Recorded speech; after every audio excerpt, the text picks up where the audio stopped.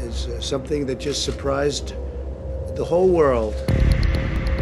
It's a big challenge to the existence of Europe and to the history of Europe. The only war we are at this moment is the war against the pandemics. Decretar el estado de alarma en toda España. But we will continue to do everything.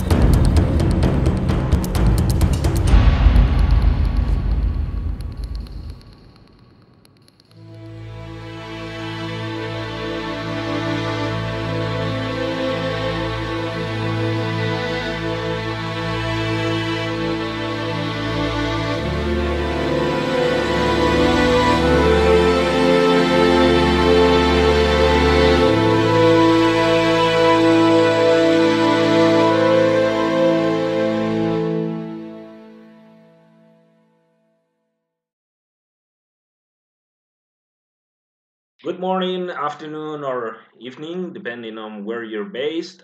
First of all, I want to thank you and thank all the participants in the session who have joined this project.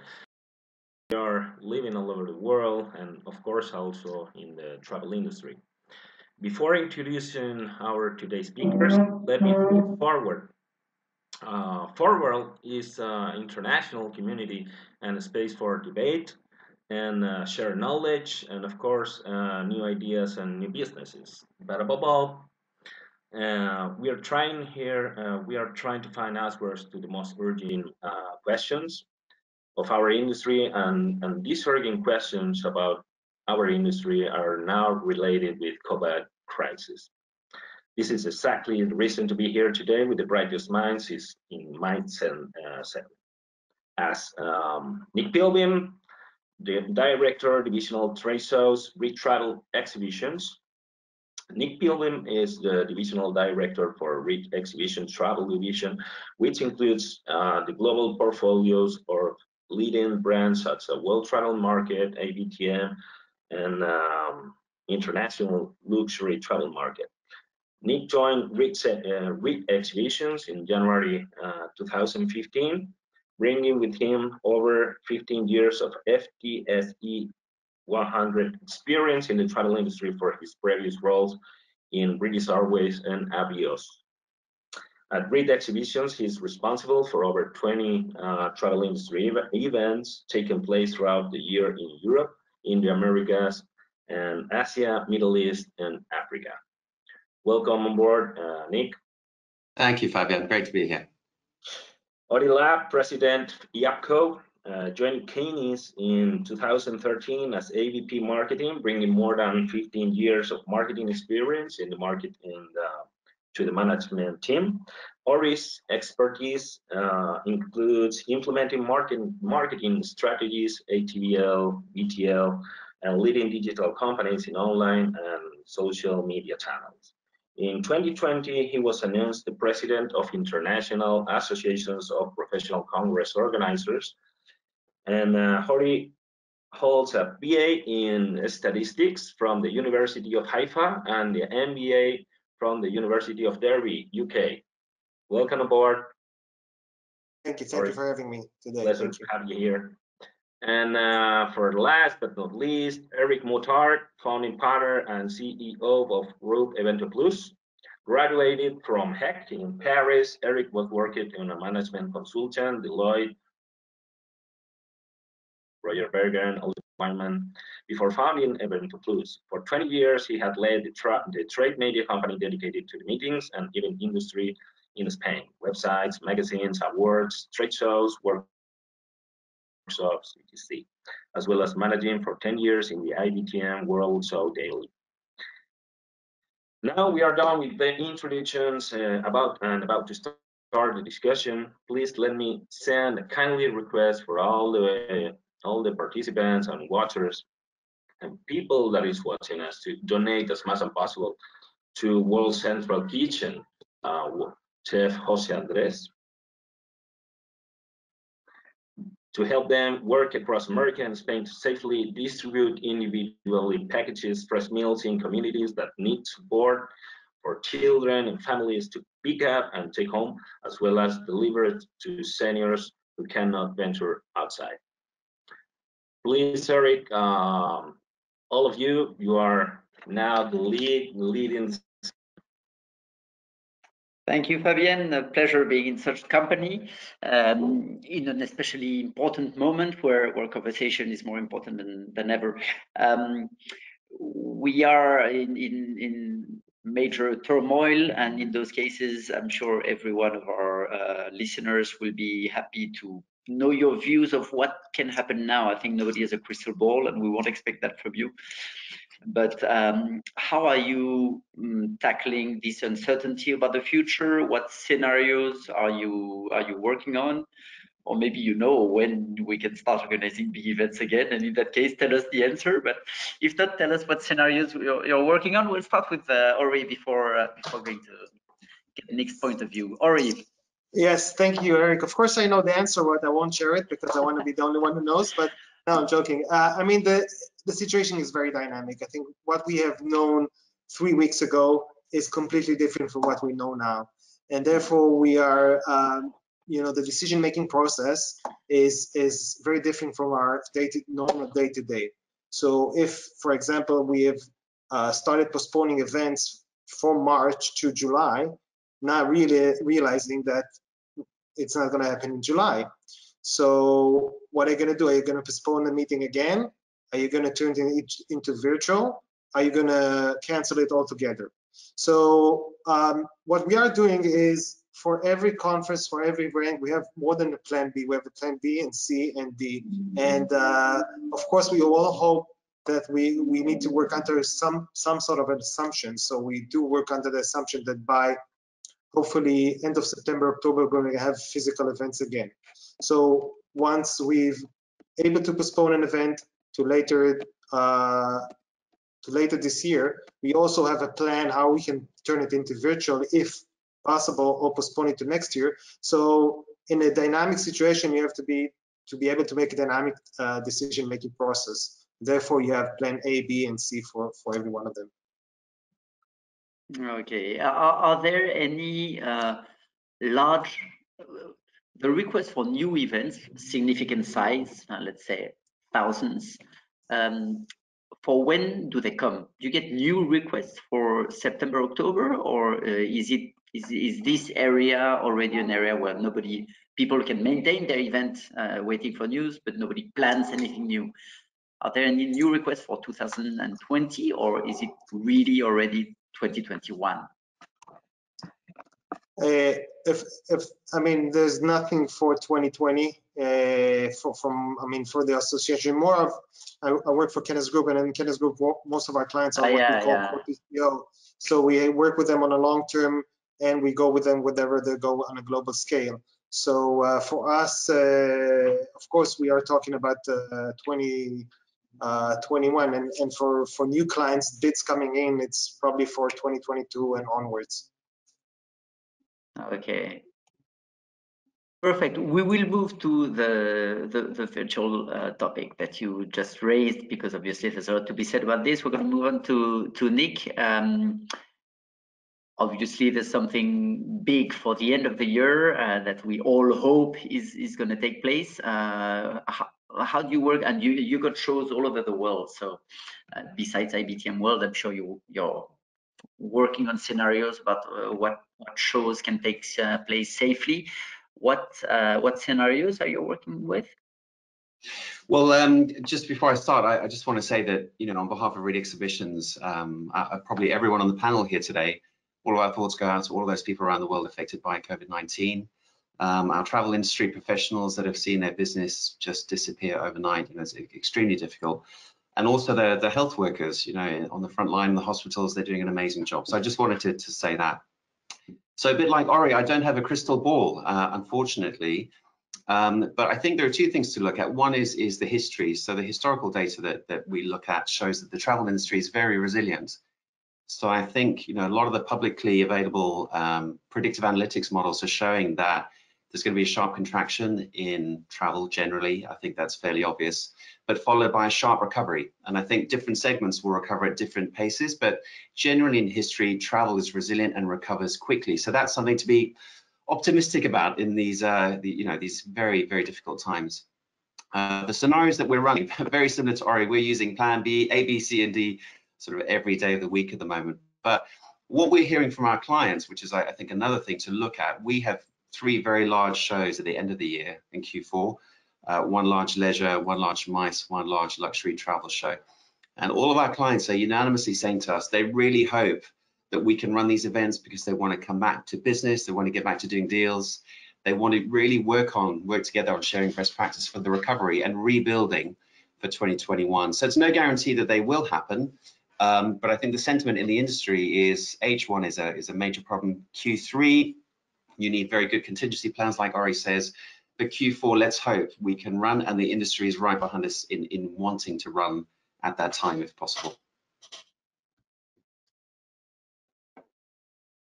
One last one of forecasting dates, but it's a very important one because you guys run big events. Sometimes you hear, oh, they're going to enable small events, not large events, which always looks a bit strange to me, because I'm telling myself that if you allow groups of 100 together, a lot of groups of 100 human activities, such that a lot of groups of 50, 70 will gather for a family dinner or whatever, or even smaller groups. And if you think that the virus can start spreading again, I'm not sure the danger is events of 2,000 people. I think the danger is everywhere in daily life. Are you working with a scenario? Do you see any likelihood in the scenario that large events will be forbidden for quite a long time, and we're going to start with events of 50 people, of 100 people? Is this a credible scenario for you too? Who will take this one? I can start with that. I think in terms of the scenarios for later in the year, I think there is some speculation that from a lockdowns point of view that there might be some sort of social distancing that will carry on into the second half of the year in some major markets. But there are some markets that are talking about on-off for the lockdown, which is quite challenging to plan for. In terms of, our events we're planning for quite large scale, so to start off very small, I think it'll be challenging. So I think it's a case of either running, a very viable, valid, high return on objectives event, or if not, looking at your other options and contingency plans. So currently, for the larger events, we don't see it as a viable option to run, very small ones. I think the other thing from a scenario planning point of view, one of the more emergent issues is venues, particularly the larger venues, being taken over as field hospitals. I think it's an interesting development, and we'll see how that pans out. It's not something that's happened very recently, so I think we need to watch how that happens, because that could influence the availability of space for the larger events in many markets. Yeah, we'll see how long. Yeah, right. Yeah, so first of all, I want to add and totally agree with what Nick said. First of all, a few of our conferences are planned to venues that has become a field hospital and therefore had to cancel. And of course, this is totally understandable, and this is the need of the time.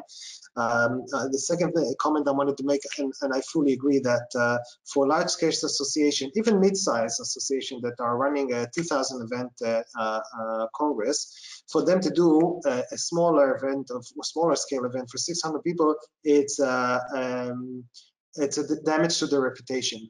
So they will avoid having a smaller scale congress.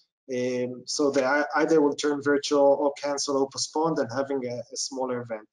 And of course, the physical event will probably take a different shape or form than what we've used to, at least in the long term, about social distancing. Can we put 4,000 people in one plenary hall? All those open questions that we'll have to face very soon.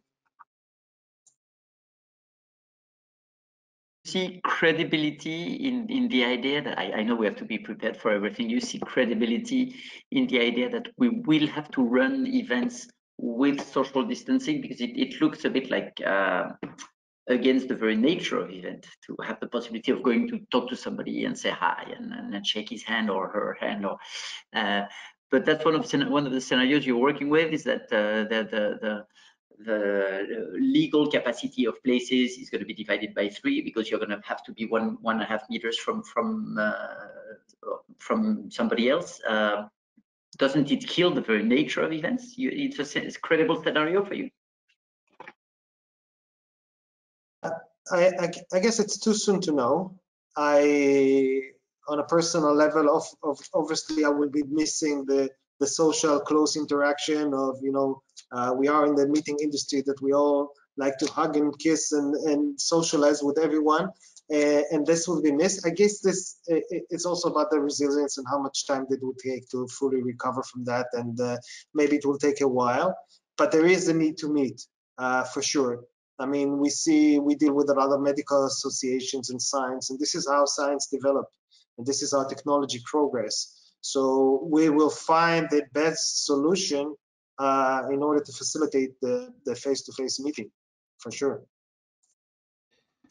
Yeah, I agree with that. I think that travel, tourism, and events are they share a fundamental foundation, hospitality, which is fundamentally a human experience. So I think what we're hearing is that I think particularly after everyone's been through this lockdown and working from home for a long time without much human contact, there's going to be a real pent-up demand to get back to doing business face-to-face. So like Ori, planning for events with social distancing, I think it's too early to tell, because also it's the total ecosystem of having an event, people traveling to an event, staying at hotels locally, transport, taxis, restaurants.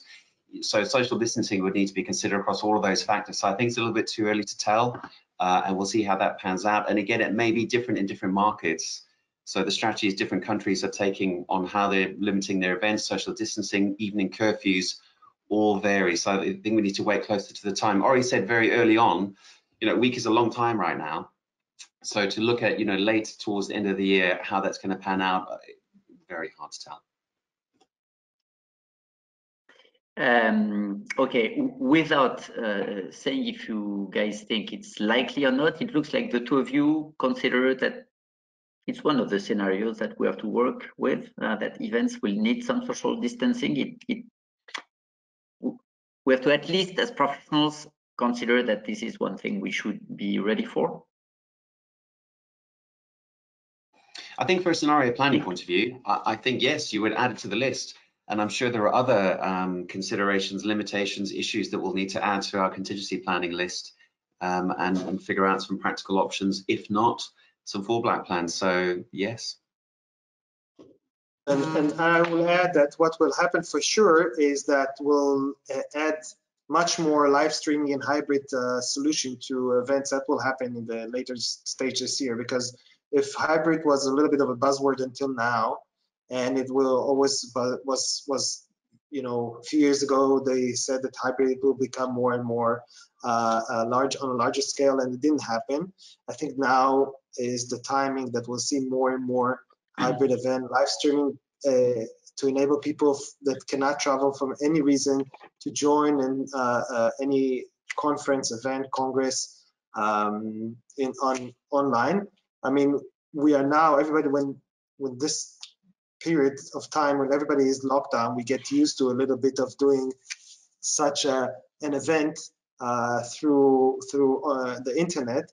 So I guess that people will be more welcoming, be more open to join a real event from home. And we don't know what kind of travel restriction we'll have, towards the last quarter of the year. So for any physical event, we'll most probably add a hybrid solution for them. Okay, well, good transition. We're going to move to the compulsory topic these days of webinars and hybrid and streaming. Nick, IAPCO Reed Travel Exhibition has taken some virtual steps these days. Can you tell us more about what you guys have planned for now, and how far you think a show can go in making business happen online? Because we've had the technical possibility of doing virtual trade shows for 10 years with decent solutions. Maybe they're better today. But I get the impression that business still happens live. So are you working on solutions that you think can make people generate business in an online environment? And what other initiatives are you taking on the virtual path? Yes, so for IBTM, we had to, unfortunately, because of the virus, we had to postpone our IBTM Asia Pacific launch in Singapore, which the market had responded really well to. So we were quite sad to move that after working on it for a long time.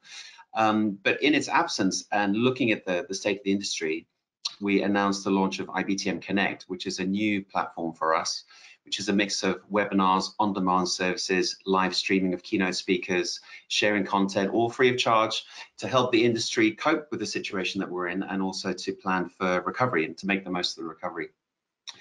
And that's quite new for us. And I think, like many organizers, we've been thinking about digitizing some content or events and had to hugely accelerate those plans overnight. But actually, that's gone quite well. The response we've had from the market has been very positive. The delegate numbers have been really strong. So I think the digital phenomena is going to be here to stay, actually. I think as a complement to events, also when events can't happen because people want to connect, there's so much to talk about and thought leadership to be shared. So I think it's here to stay, actually. And I think, like Ori was saying, both in terms of when the physical events come back, I think they'll stay as a complement and a connector to those people that may not be able to attend. So I think we'll see a real exponential growth in the digital platforms around events that aren't able to happen. And I think some of that will continue into the future. So Connect is mostly content conferences with possible interactions. Are you working? Do you think the future is having like a virtual show where I can connect with hundreds of DMCs all around the world? Do you think this is getting closer? I think we're trialing different tech platforms and different approaches in some of our markets for Reed exhibitions worldwide. And we're having some good results.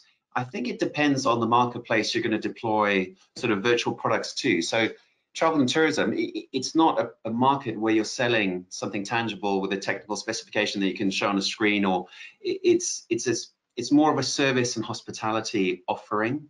And it's a total package that's made up of a bunch of stakeholders around an ecosystem to bring a live event to life. So I think to end up at and actually the feedback we're getting, to end up with a true virtual trade show for those sorts of products and services, I think will be quite challenging. So I do see a very valid space and value add for digital, including getting to the meetings level and potentially, one-to-one appointments, etc. Definitely in the conference and content space, but all the way to, full-scale virtual trade show where every delegate is virtual. I don't see that at the moment. This will take time. Ori, you're more in the Congress area.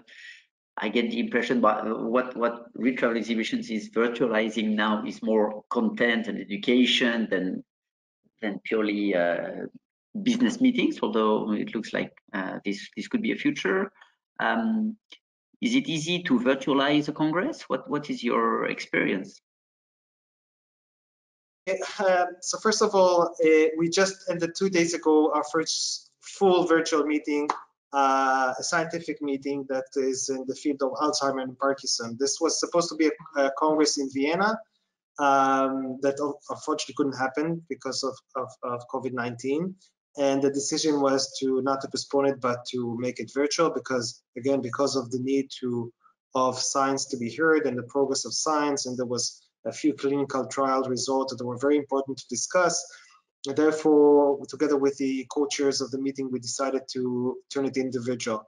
Now, the decision was made 3.5 weeks before the meeting. We didn't have nothing. So with our IT team working 24/7, we were able to transform it to a complete virtual meeting, including pre-recorded and live stream sessions, including a virtual exhibition, including interaction of live questions, and meet the professor and meet the expert session. And it was a huge success. And what we have learned a lot from that, of course, because we're going to see more virtual events coming in very soon, probably in the coming weeks or months because of the situation. But first of all, it's funny that we have learned that a speaker cannot record his own session alone.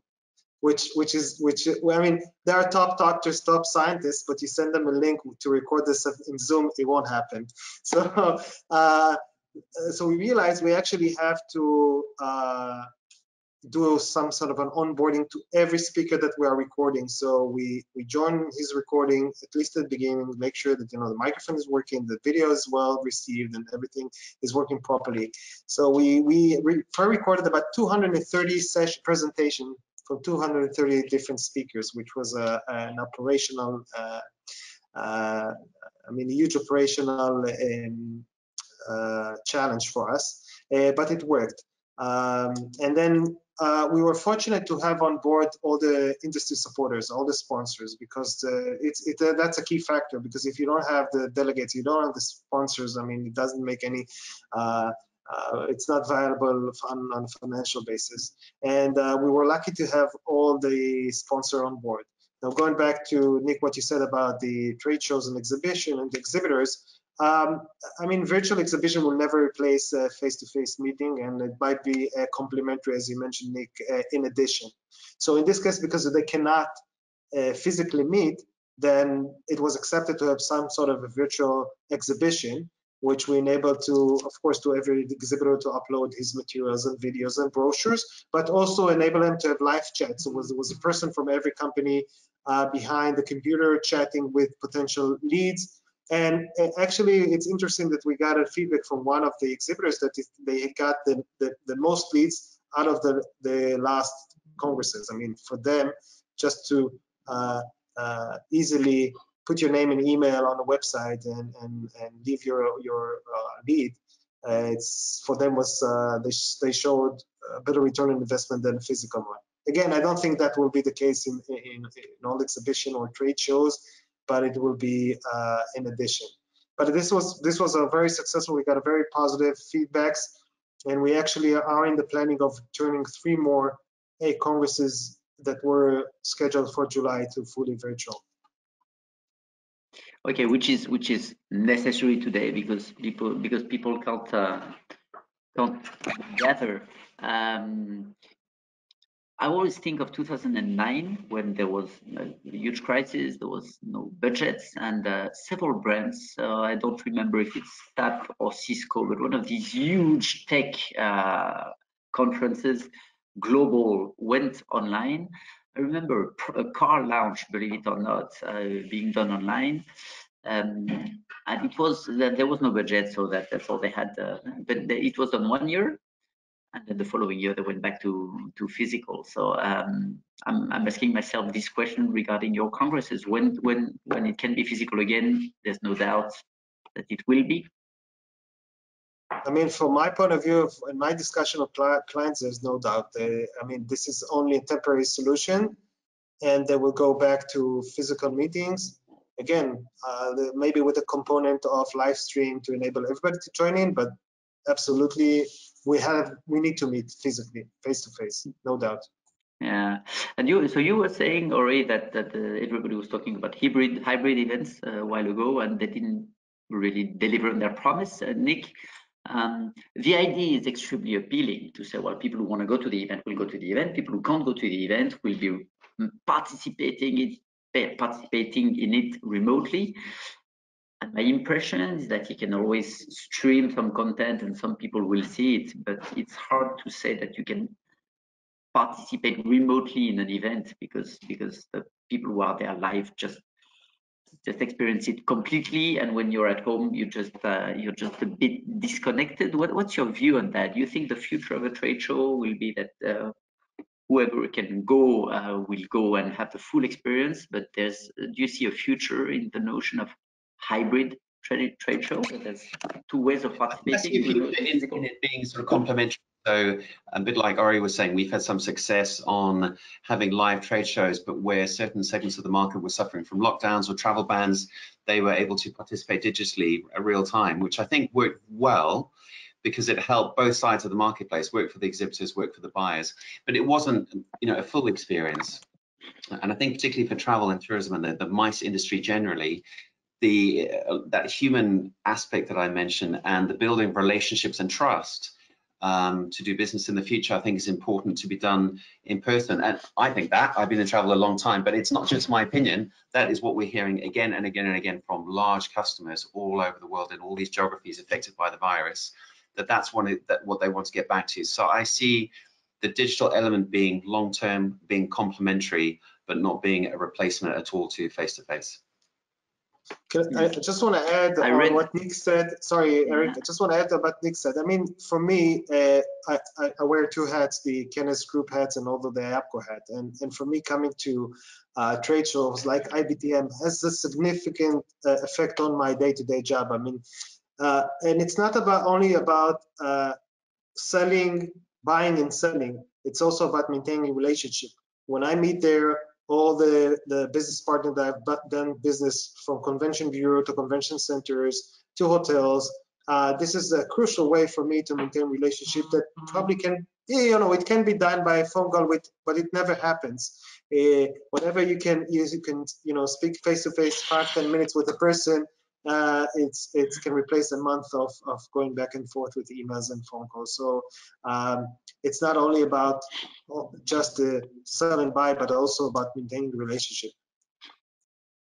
And I think to add to that, the way we look at our attendees, we take a persona-led view on people that come to our shows, and there are certain personas that the digital option will work well for and certain that it won't work well for at all. So for example, if you look at a classic trade show, there's normally a lot of events in the evening, a number of events around the event, not part of the formal event, but part of the sort of informal ecosystem, or fringe as we call it, which can be enormous in terms of the number of events happening around a sort of primary trade show.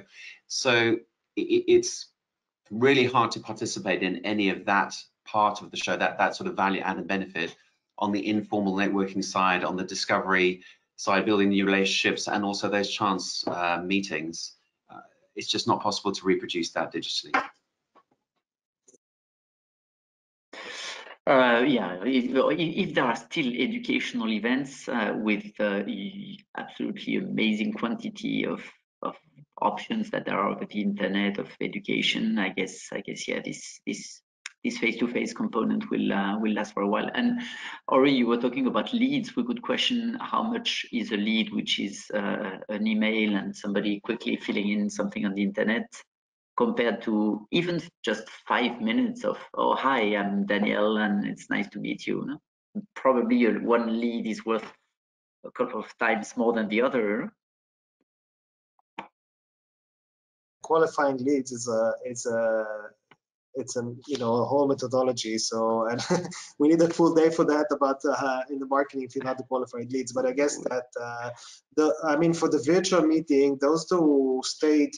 And it was funny enough, I didn't mention, but of course we gave the opportunity for people that registered to the physical event at least to cancel for a short period of time if they didn't want to join the virtual one. And we anticipated about 30% drop of people, which happened. But on the other hand, a week before the virtual event started, which started on the original dates of we had about maybe 100 people joining in, paying full registration fees and joining the virtual one.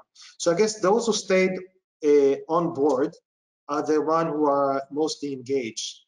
So I guess this will qualify as a good lead because they are engaged, they are involved. Rather than twice as much people around an exhibitor, that not all of them are really engaged. But I guess it's too soon to know because this is a new trend, and as I mentioned, I think it's only temporary until we go back to norm. But we'll see.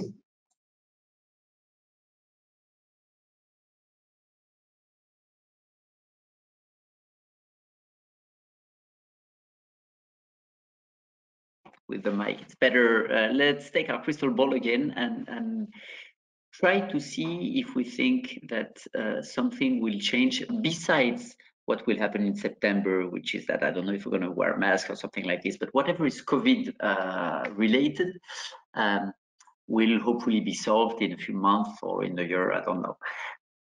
Beyond this, do you think there will be durable changes in events? Do you think there might be an impact? I mean, this has been such a shock that do you think there's going to be an impact on conditions of cancellation, of willingness of companies to really commit to making decisions long in advance. Do you think formats of events are going to change durably beyond what's legally required in this COVID phase, or are we going to go back to basically the same types of events? Yeah, I think that I think there will be some long-lasting changes in the event space. I think in the category of what I call fundamental backbone, so event management, contingency planning, risk management, things like insurance, terms and conditions that you mentioned, but up and down the value chain, I think will have long-lasting effects. This is causing such a big impact. People have a long memories about the lasting effects. So I think that you'll see long-term changes on that front. I think the other thing is that it's not just about COVID-19.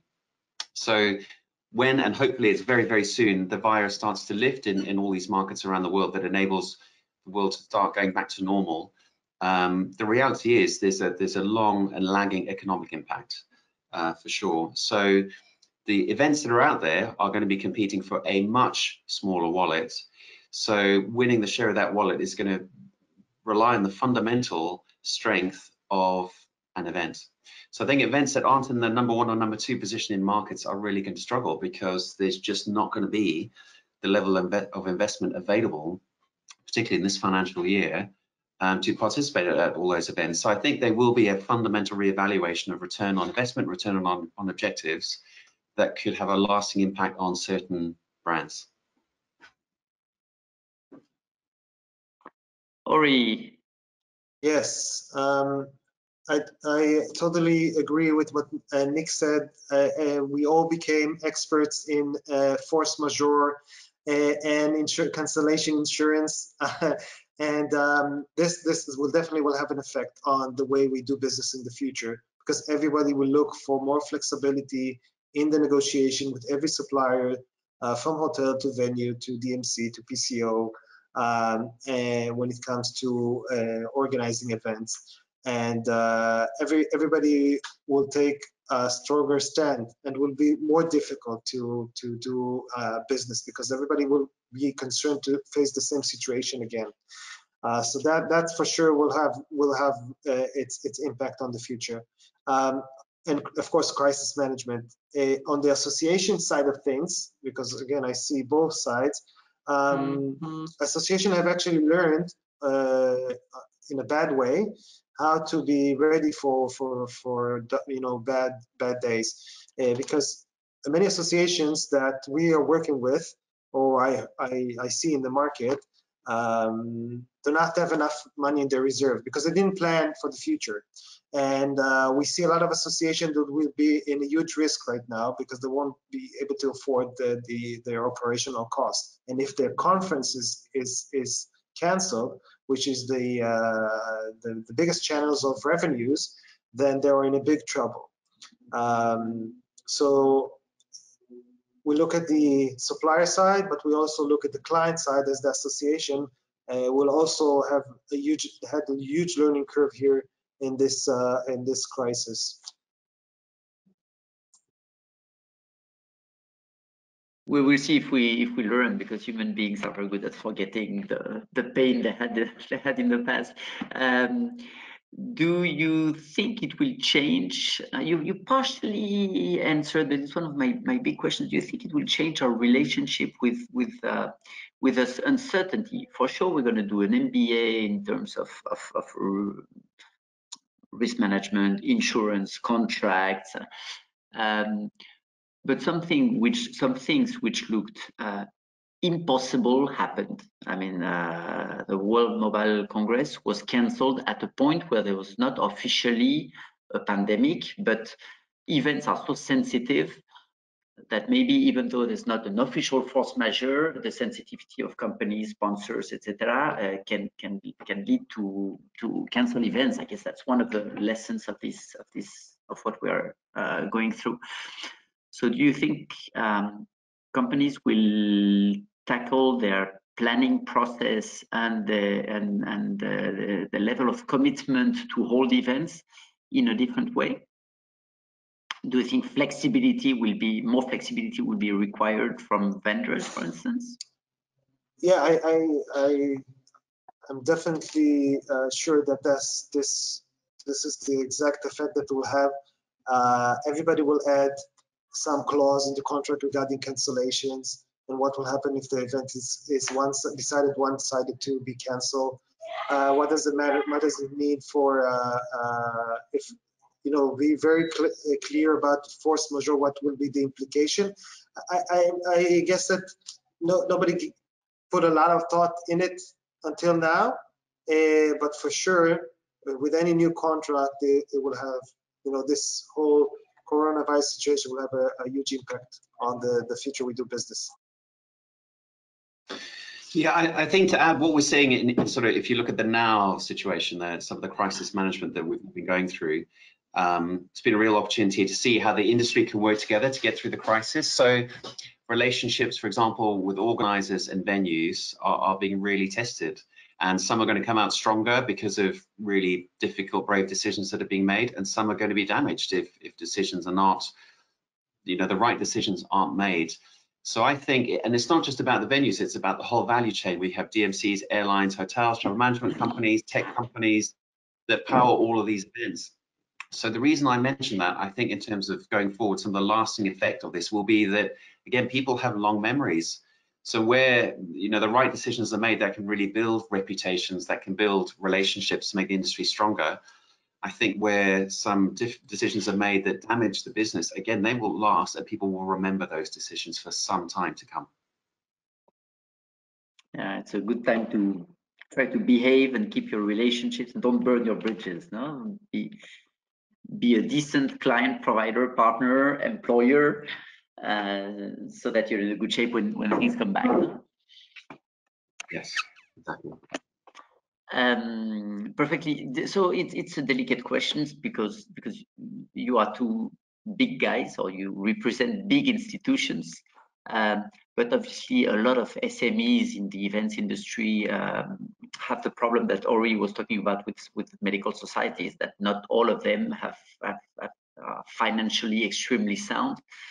You think we're gonna approach a time when everybody will be much more paranoid about who they do business with, and there will be a premium for large, solid companies, because if you work with a small agency, maybe you pay a deposit that you're never going to see again. Once again, I guess you're gonna sell the argument of the solid company, but what's your view on that? I will start. I guess that here I'm afraid that there is a short memory a little bit, because people, organizations sometimes look they look at their profit, and sometimes they forget that they need to work with somebody solid that has experience, and it will choose to go for the smaller vendor just to save a little bit on cost. I hope that's not going to be the case. On the other hand, I also, there's a lot of empathy to smaller scale, mid-size organization in our meeting industry. They are struggling now with cash flow, that there are, their companies are at risk. And again, me and with my hat as IAPCO, we have a 140 member organization. There are IAPCO members, 140 companies, PCOs. Not all of them are safe right now. And I think this is also an opportunity to call all the governments to support the meeting industry, all the organization in the meeting industry, because they will need to have a quick resilience to support the economy of every country. So there are the government in different countries that are giving full support. I know that in Denmark, they have invested 14 million euros to compensate events that are canceled over 1,000 people. And I think this is the only government I heard about this kind of compensation. There are different ways that the government are supporting employees, covering their salaries. And there are some countries that have no support. We have 17 offices across the globe. I guess Reed has much more, and we see different support in different places. And it's very, very challenging for many companies. I guess, Nick, you have the same view. I do. I think it's a sad reality of the impact or the economic impact of the situation. I think there will be casualties in the SME space for cash flow problems. I think different governments are rolling out different schemes around the world, economic stimulus schemes to help protect small businesses, employees of businesses, etc., which vary by market, and they're very helpful and they're very welcome. I think it's a little bit too early to tell what governments are going to do in terms of the recovery stimulus and how they treat the events and meetings industry. I think it's a great opportunity. And what I've seen over the last few years, particularly with clients of IBT and World, is that there is a recognition that there's a connection between meetings and positive economic impact. So I think that with as much lobbying as we can, the governments will see that connection and actually prioritize that industry in the recovery, so we can get back to businesses of all sizes to running events that can drive economic impact, the creation of jobs, the direct impact in host destinations and into local people's pockets. But I think in the meantime, there will be casualties, and there already are, which is very sad to see.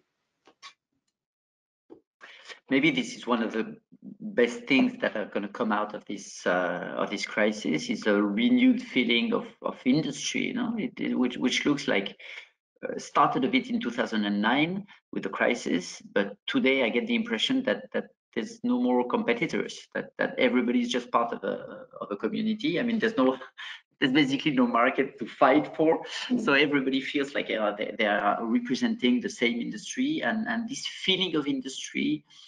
The word lobbying is not a very nice word, but at least to get our voice heard from governments, which has not been our forte historically. Maybe we're going to come out stronger in terms of industry representation. Do you think something good can come out of this? Yeah, I hope so, and I'm optimistic. I'm optimistic generally because of the historical recovery that we've seen in the markets that we work in. I think Ori raises a good point, though, that because of the economic impact on a lot of our client base and the end consumer, that these wallets are going to be dramatically smaller than we've been used to for the last few years. So if you're budget holders in those companies, you are going to be so careful about where you place the next dollar, both in terms of return on that dollar, but also the fact you're not just going to lose it because the company's going to go bust. So I think that's going to be the case for a few years to come, that sensitivity and much smaller wallet. And that probably will lean towards some of the more stable players because it's just a safer place to put your money, which is, I think, another outcome of this situation.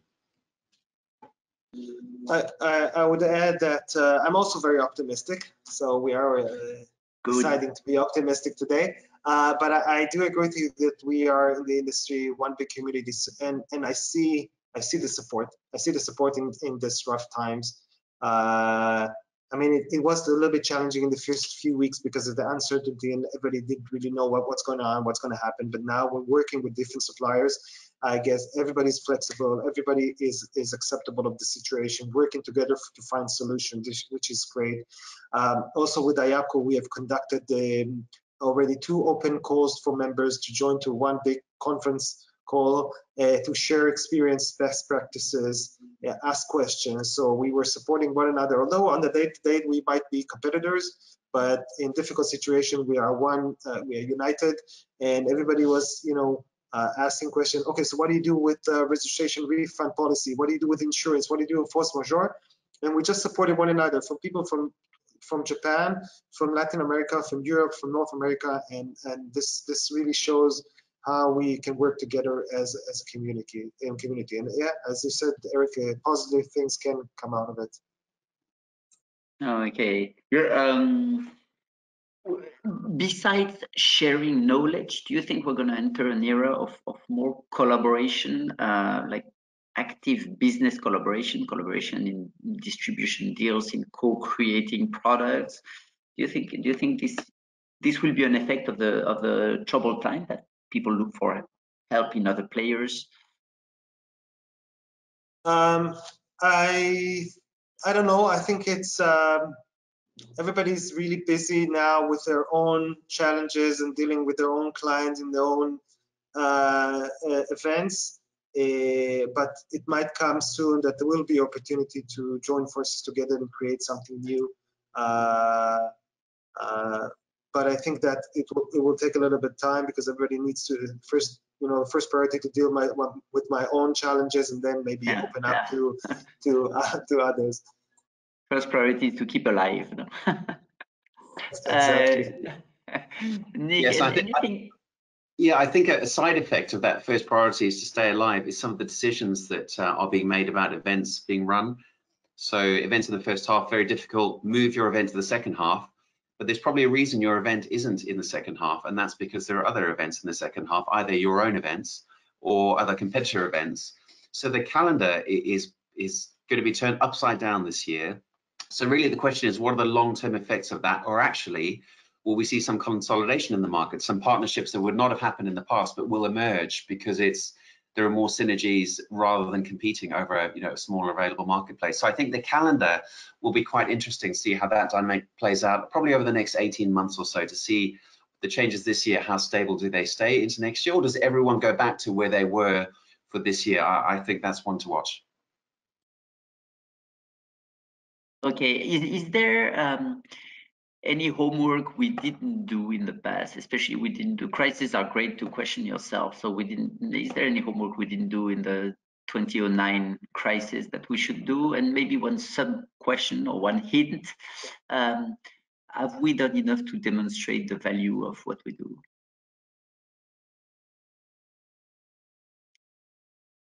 It's a really tough question. And we got like 2 minutes left. So. No, I guess. I mean, from my point of view, we do show value. We show value by working with an organization that have a professional organization working with them that can find quick solution in a dynamic environment. They can have those, going back to your first question, the plan B and C and D fairly quickly that probably couldn't do by their own. Working with our community to find solutions together. So I guess we do show that we have value. And again, not only is PCO, but all the supply chain of the industry and all the stakeholders involved. And what we have learned, and we'll go back to what I said about international or European or regional associations that weren't ready to handle such a crisis, and did not plan or did not work with an association management company and a professional association management company, couldn't plan properly to a crisis, a period, and they will suffer the most, and hopefully survive to learn to manage it differently in the future.